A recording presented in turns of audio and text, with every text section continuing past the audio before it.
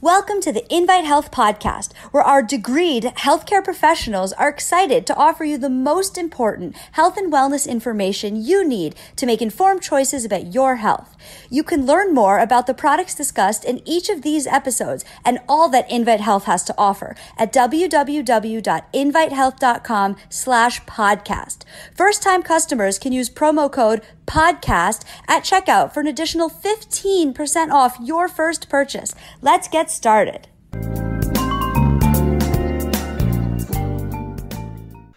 There is a gene called the ApoE4 gene that significantly increases your risk for developing Alzheimer's disease. You inherit these genes. Now, however, we will go into this this episode on how you could fight back and minimize the risk for Alzheimer's disease. It is doable. So there's 3 variants of the ApoE gene. And what it does, it brings lipids into the cells of your brain. Now, that's important because your brain is about 60% lipids. So what is a lipid? It's a fatty substance. It's part fat and part something else, like fish oils, vegetable oils. They mix with different things in the brain to make different components of brain cells. So once again, there's 3 variants. There's the E2 variant, the E3 variant, and the E4 variant. The E2 variant is thought to lower your risk of developing Alzheimer's disease. So if you inherited that from both parents, that's wonderful. The E3 variant is neutral. It's a wash. It doesn't seem to increase the risk of Alzheimer's. It doesn't seem to be protective from Alzheimer's. It's just going on brain business as usual. The E4 gene, if you inherit one copy, it increases the risk of Alzheimer's disease. But if you inherit a copy from both parents, you inherit 2 copies, then all the more dangerous. About 15% of Americans have the E4 variant of the gene, the ApoE4 variant of the gene. So there was an MIT study. Now, remember I said ApoE genes bring lipids into the cell of the brain. The brain is approximately 60% lipids. So the E2 and the E3 variants of the gene do a good job with that. But the E4, instead of bringing lipids into the cell, actually clogs up the process. Now, of course, I'm simplifying this, but the cells die because they get all clogged and inflamed, and business is not going on as usual. So the MIT researchers found that the ApoE4 gene significantly disrupts the ability of your brain cells to carry out their normal functions, which is bad. I mean, you need them to think and solve problems, etc. However, they also uncovered a solution. We'll go into this and more about protecting your brain in a moment, but first, hi, my name is Jerry Hickey. I'm a pharmacist who also has studied nutrition. I'm over here at Invite Health. I'm also the scientific director, and I'd like to talk to you today about how you can help reduce your risk of developing Alzheimer's disease. It is doable. It is doable. The title of this episode is This Gene Increases the Risk of Alzheimer's, How to Fight Back. Please be sure to subscribe to the Invite Health podcast, and please leave us a review. You can follow us on Facebook, Twitter, and Instagram at Invite Health. All of the information on today's episode will be linked in the episode description, and you can visit invitehealth.com/podcast for all the episodes. So let's get started. There are proven ways to lower the risk of Alzheimer's disease, even if you have the genetic susceptibility, even if you have the ApoE4 variants of the gene where it increases the risk. So leading a wholesome, healthy life, getting enough sleep, really important because you detoxify and you rebuild your brain at night when you're sleeping. We've gone into this in other podcast episodes.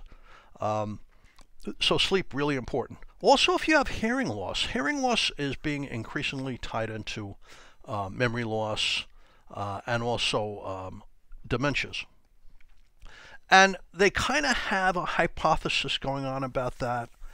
What they're thinking is when you can't hear, you're taking other parts of the brain to help the auditory processing part of the brain. That's the part of the brain that translates sounds into language, etc. To help the auditory processing part of the brain do its job. This kind of creates a stressful environment in the brain, and these other parts of the brain are not doing their jobs, and somehow it affects your intellect. And it probably is true. So one thing you could do if you've lost hearing, a lot of people did, they wore those iPods and they had blasting music in their ears, get hearing aids. I mean, today they have sensational hearing aids that are little computerized hearing aids, and you can barely see them. They can take horrible noises and make them lower. They can take soft voices and make them louder. I mean, it's just amazing what they could do today with the technology for hearing aids. So I would look into that. That's certainly a way, that really seems to be a way to lower the risk of Alzheimer's. Hearing loss tied into it, getting the hearing checked and getting it corrected with hearing aids, fantastic. Another way is, of course, a great diet. Certain foods are potentially bad for the brain, like excess alcohol, smoking, a bad habit. It's not a food, but a lot of saturated fat, a lot of sugar, not good for the brain. A healthy diet, lots of vegetables, some fresh fruit, your salad, nuts and seeds, fish, things like that, great for the brain. Cocoa's great for the brain. Green tea's great for the brain. However, a caveat with green tea, don't put milk in it. It seems to bind up the ingredients. Instead, put a little lemon. Squeeze a little lemon in there. And that actually improves the absorption of the critical ingredients in green tea that are good for the heart and the brain, etc. Exercise, good for the brain. No two ways about it. There's a number of supplements that are good for the brain, and we'll go into some of these as they relate to the ApoE4 gene. ApoE4, once again, is the gene that increases the risk of Alzheimer's disease. So the MIT researchers found that the ApoE4 gene inhibits the ability of a brain cell to function normally and clogs up the brain cell, the transport system of the brain cell, and eventually causes the brain cells to die. But they found a solution. It's called choline. Now, choline is a widely available B complex vitamin. It could reverse many of these effects according to MIT, but we've done episodes on different forms of choline for the memory. I mean, it really does have a dramatic effect on the brain. The MIT scientists found that choline just really was reversing a lot of these effects. Here's the issue. It's hard to get choline into the brain. Choline is really important for the liver. Choline prevents fatty liver. Choline is really important for your heart muscle and your muscles in general and your nerve tissue. But you also need a lot of choline in your brain. Choline gets tagged with an acetyl group and it becomes acetylcholine. And acetylcholine has amazing effects in the brain. For one thing, acetylcholine allows you to capture data, learning. You cannot learn without acetylcholine. Secondly, to get at what you've learned, memory, that's also acetylcholine. But acetylcholine is also tied into creating new memory cells at night when you go into deep sleep. Acetylcholine has some kind of activity in that process. At night when you go into deep sleep, sleep is a cycle that's about 2.5 hours long typically, and you go into periods of deep sleep, delta wave sleep, where you're not dreaming, you're not trashing around, you're not moving around. A lot of things happen in delta wave sleep. One of the things that happens is you release nerve growth factors in different parts of the body, including in the brain. One of them, brain-derived neurotrophic factor, and young people, when they go into deep sleep, every night they could recreate 600 brand new memory cells. We didn't know this like 10 years ago. This was only discovered about 9 years ago. So when you go to sleep at night and you're young and healthy, you release this brain-derived neurotrophic factor, and you create about 600 new memory cells, which is important because the day before you lost some memory cells. So you have to keep pace with that. You have to replace the ones you lost. However, when you hit, seems to be late 40s, you're releasing less and less brain-derived neurotrophic factor, and eventually there's a tipping point. You're losing more memory cells than you're replacing. You don't have any cognitive reserve anymore, and that can affect your memory. So choline, a B vitamin, is needed to create acetylcholine, and this helps. It has some kind of activity in there with the release of the nerve growth factors to heal the brain and create new memory cells. The problem is typical choline supplements do not get into the brain. There are certain forms that get into the brain very easily, like CDP choline. So taking krill oil is a fantastic way to get choline into your brain, because in krill oil it's phosphatidylcholine, and phosphatidylcholine is very easily absorbed into the brain and incorporated into the brain cells. So they found that if you had enough acetylcholine, which you'll make out of the phosphatidylcholine, that helps offset many of the issues with a problem with the ApoE4 gene. Now, of course, more research is needed for that. So ApoE is sort of a delivery service to our brain cells. It supplies the neurons, the brain cells, with important nutrients. These are incorporated into the building blocks for the cell's bilipid layer. That's the external layers of the cells. So for instance, the phosphatidylcholine in krill oil and some other ingredients are incorporated into the outside of the brain cell, which helps prevent the brain cell from stiffening, from decay, and helps keep it functioning properly for a good mood and for great function of the brain and the healthiest memory level you can have. Now, additionally, the lipids that are delivered by the ApoE genes are converted into endocannabinoids. Endocannabinoids affect a receptor site in the brain called CB1, and this is involved with preventing anxiety, preventing stress, calming down the body, balancing the brain, balancing your internal clock, your internal rhythms. That's really important. That's called a circadian rhythm. So at night you go to sleep and your immune system calms down and rebuilds, and you're building bone at night and you're learning at night, because anything you learn in the daytime you really put into your memory banks at night. And then in the morning the circadian kicks off and the rhythm, and you wake up and your sugar increases a little bit, and your circulation increases a little bit, your blood pressure increases a little bit, your body temperature increases a little bit, and your immune system starts to get going. So when your internal clock is off, your immune system doesn't know it's supposed to get going in the daytime. Your immune system kind of relaxes at night when you go to sleep because you're alone in your bed typically. I mean, you're not mixing it up with a crowd of people at work. But in the daytime, you really need a high function of your immune system. If your internal clock is off, that not only affects bone building and regeneration of brain tissue and knowing what is up and what is down, like do I wake up now or do I go to sleep, but also your immune system. So it's really important. So the ApoE, when it delivers these things into the bilipid layer, this is responsible for a lot of things that make you healthy and function well and live a long, healthy life.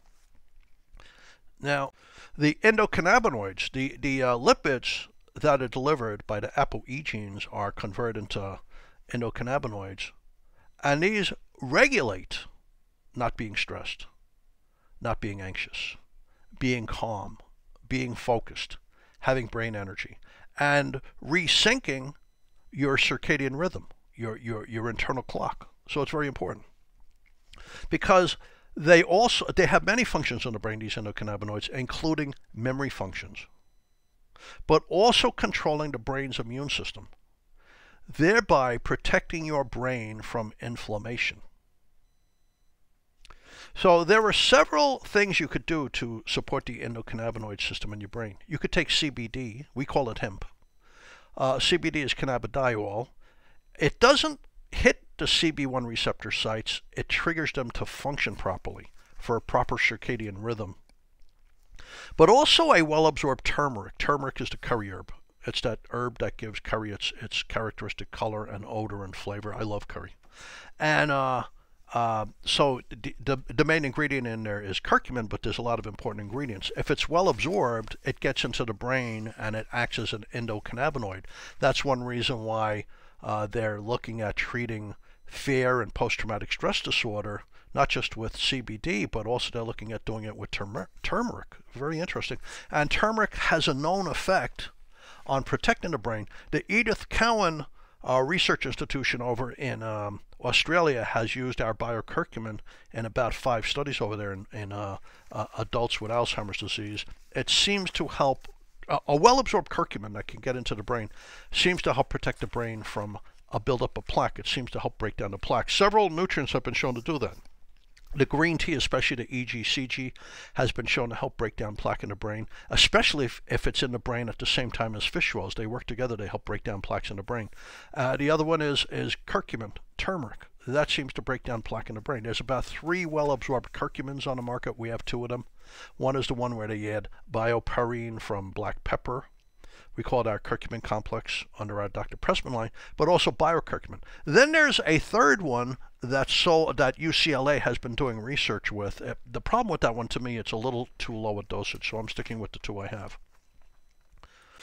So the ApoE genes transport these polyunsaturated fatty acids from vegetables and from fish oils into the cell in the brain by a process called endocytosis. So it delivers the nutrients in little pouches onto the cellular membrane, and then the cell has ways of incorporating it into the cellular membrane to help keep the cell functional and active and young and supple. So there's a new study in the Journal of Alzheimer's and Dementia. It's researchers at Charité University Medical Center. That's in Berlin. That's like the oldest medical center in the world. ApoE4 clogs endocytosis. So it clogs, that's the ApoE4, the one that increases the risk of Alzheimer's. So it clogs the delivery system. It's damaged. The supply chain grinds to a halt. Gray cells, your memory cells become inflamed and die. This also occurs with aging, by the way. So the risk of Alzheimer's disease in people with the ApoE4 gene variant increases their risk of Alzheimer's disease by 12-fold, greater than people with the E3 variant, which is the most common. So E4, once again, is 15% of our population.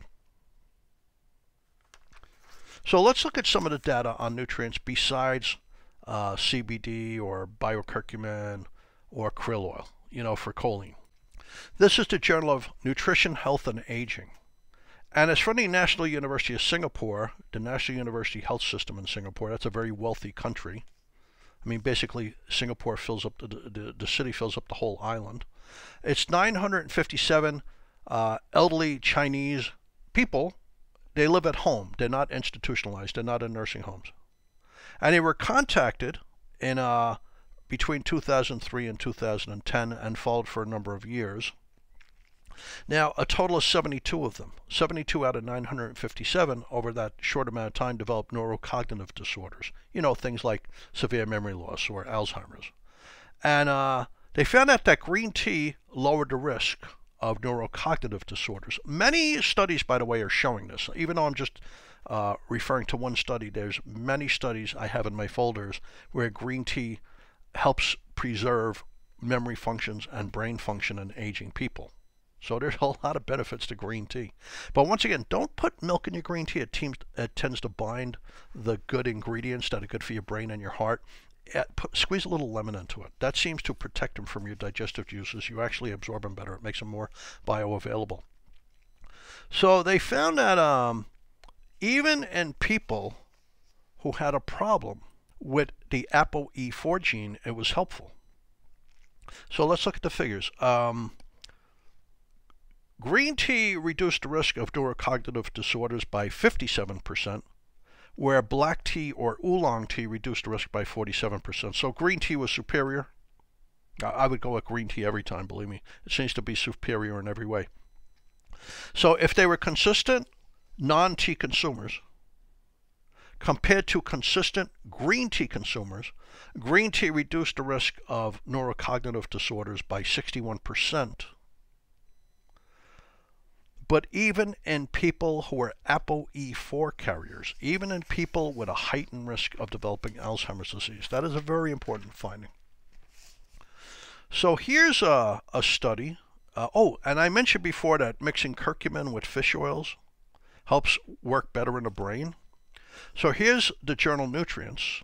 It's the School of Biomedical Sciences and the Pharmacy School, University of Newcastle, that would be Australia, the University of Southern Queensland, and the University of South Australia. It's a 16-week randomized placebo-controlled double-blind human clinical trial, and is published in a peer-reviewed journal called Nutrients. Peer-reviewed means a team of experts in the field look at the study and conclude it's either a good study or don't print the study. So this was a good study.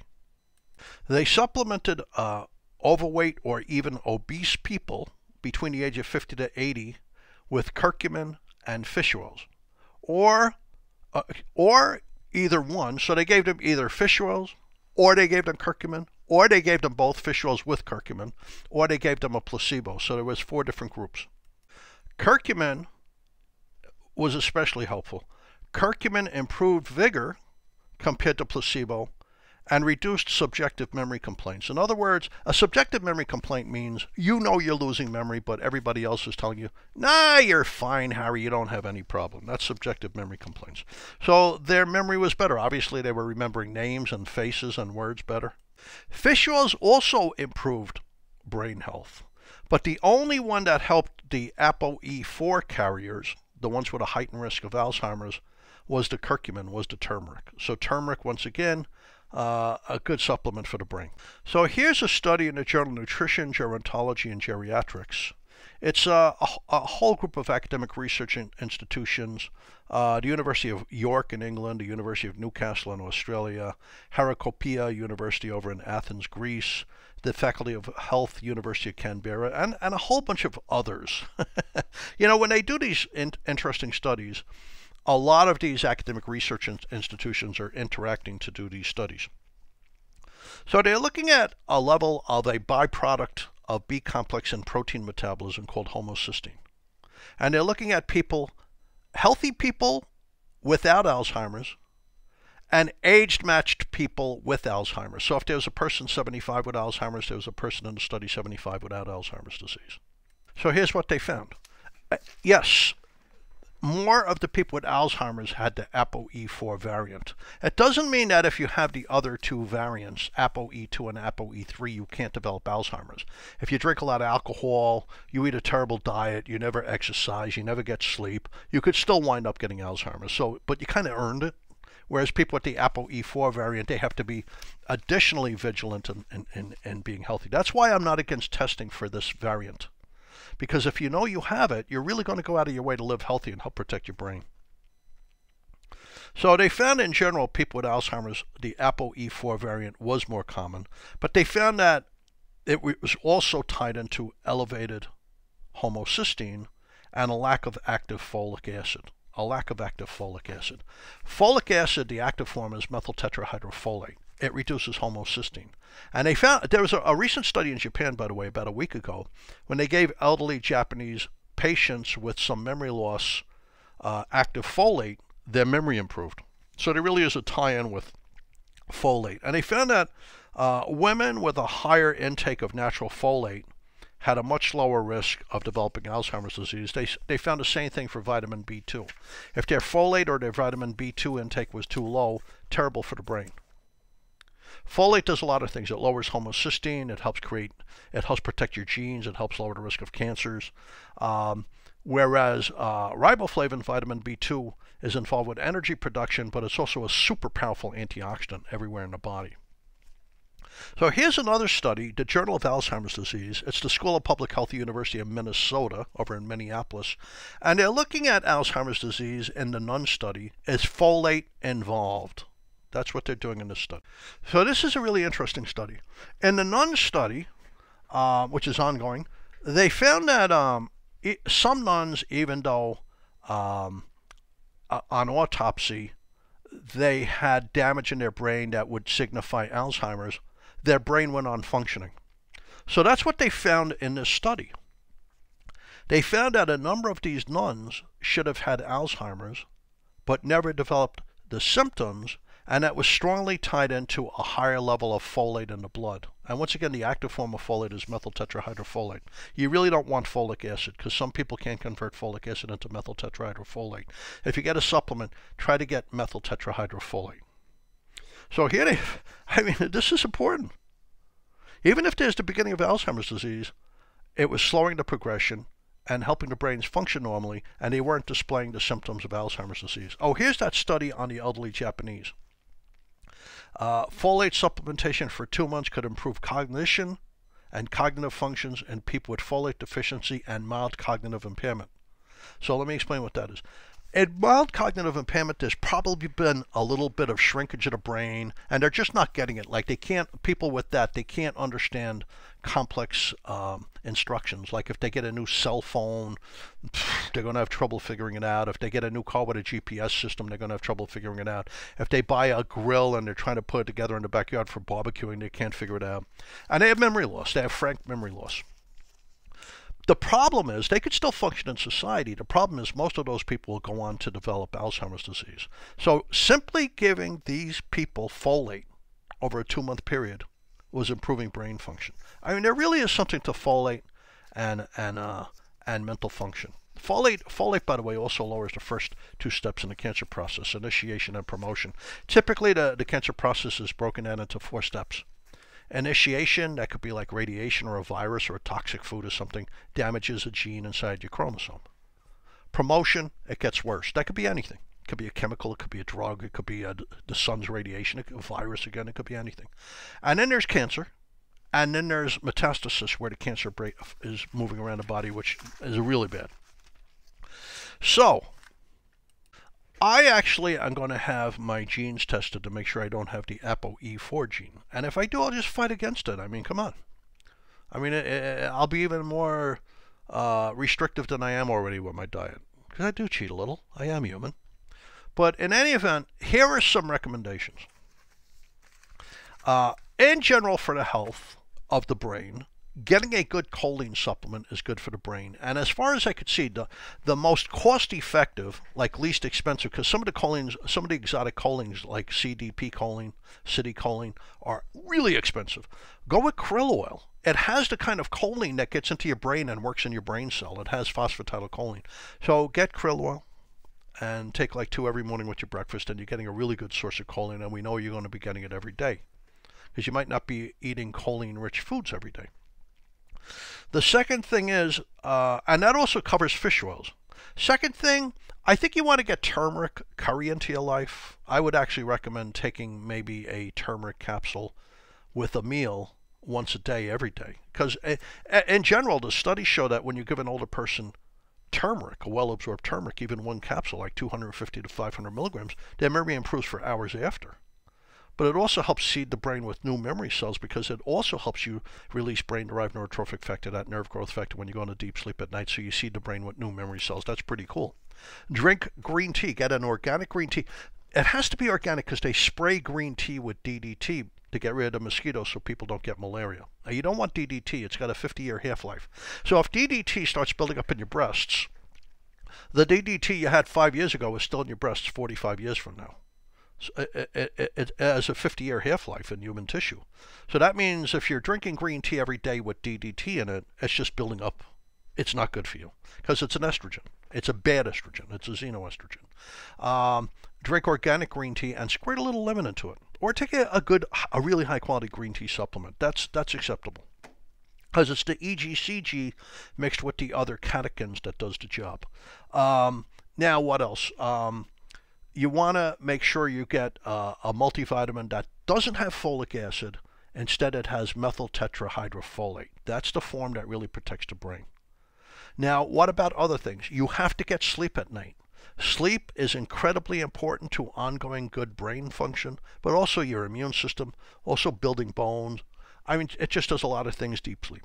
Learning and remembering, repairing the brain, building bones, resetting your immune system. So if you're not sleeping well at night, you could consider taking CBD. CBD is interesting. In the daytime, it gives you energy, and at night, it helps you calm down and go to sleep. Or you could take a melatonin, like 3 milligrams, 15 minutes before bed with minimal water, because you don't want the water to wake you up to go to the bathroom. In fact, you could take a melatonin with CBD. That might be the best thing to do. So you need your sleep. You need exercise. Exercise is really good for feeding and nourishing the brain and getting blood into the brain. You want to get your hearing checked. If you've lost hearing, very bad for the brain. Increases your risk of dementia. You want to get your blood pressure under control so you don't have little blood clots in the brain. Plus, when you have high blood pressure, your blood is circulating at a very fast, harsh rate, and it's whipping around your circulatory system, and it's banging into your blood vessels and damaging them where they twist and turn, where there's any torque. So you want your blood pressure under control. You want your blood sugar under control. You want to try to keep away fat. The fat on your belly inflames your brain. Not a good thing. Those are some recommendations for really helping to lower your risk of Alzheimer's disease, along with a really exceptional diet. If you want a good diet, you can email me, jhickey@infighthealth.com, jhickey@infighthealth.com. I'll send you the Mind Diet. The Mind Diet was developed by the Rush Institute over in Chicago. They study aging, and they took the best of the DASH diet. The DASH diet was developed to help control your blood pressure and your heart health, along with the best parts of the Mediterranean diet, and they put together, and they put people on this diet. The people who really stuck with the diet, they had a much lower risk of developing dementia and Alzheimer's disease. I mean, it really meant something. It really meant something. So I could send you that diet, but I'll give you a couple of more tips. There's other healthy foods that they left out of the diet that I would like you to incorporate into that diet. So thank you for tuning into the Invite Health Podcast. You can find all of our episodes for free wherever you listen to podcasts, or visit invitehealth.com/podcast. Please subscribe, please leave us a review. You can also follow us on Twitter, Instagram, and Facebook at Invite Health. I hope to see you another time on another episode of the Invite Health podcast. Thank you so much for listening. God bless.